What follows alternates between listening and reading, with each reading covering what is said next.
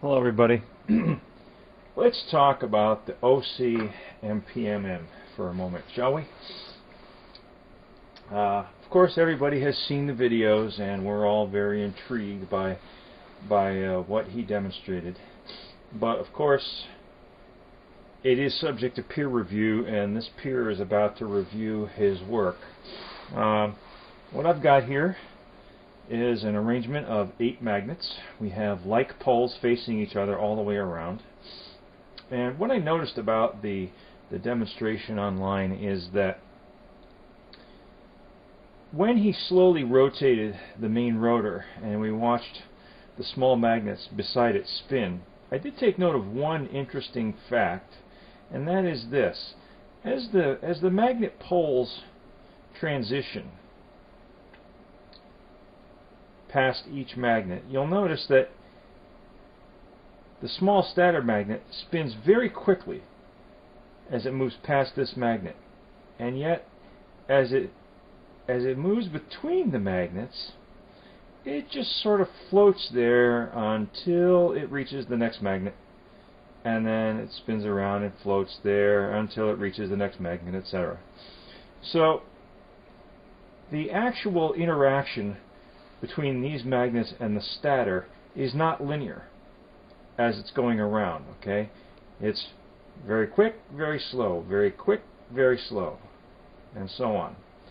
Now in the demonstration, as the device began to spin faster and faster, the mass of the stator magnets is going to smooth that out.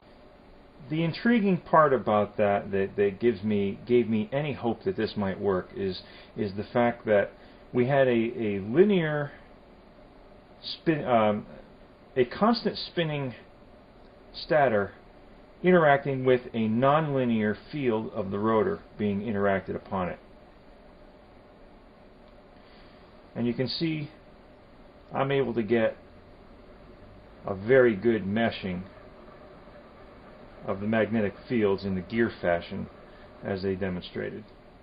Now this right down here is just a heavy steel washer to act as a flywheel, which will give my stator magnet the smooth motion that I want it to have as I'm reversing the direction to try and get it to work. So here goes.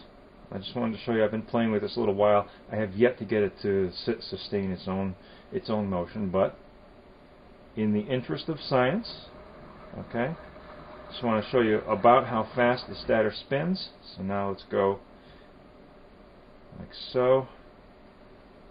There we go.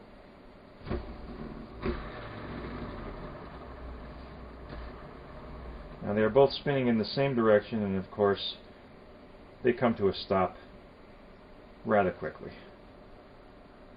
Try that again. And of course, if this takes off, you and I will be here to witness it for the first time together. But I'm not holding my breath.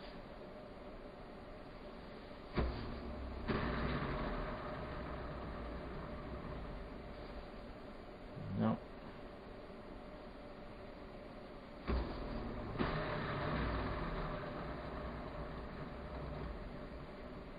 I don't know how much interaction the fluorescent lights is having with the quality of the video. I hope not much.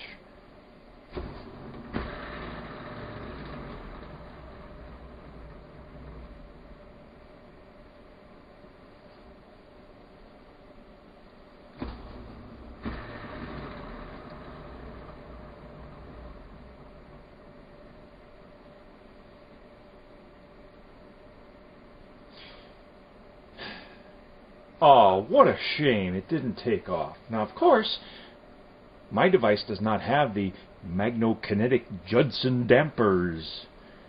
Translation, I think they are either electromagnets that were driving the rotor from the side, or there is something underneath the rotor that you saw being demonstrated in the original video, because you'll notice that it was opaque.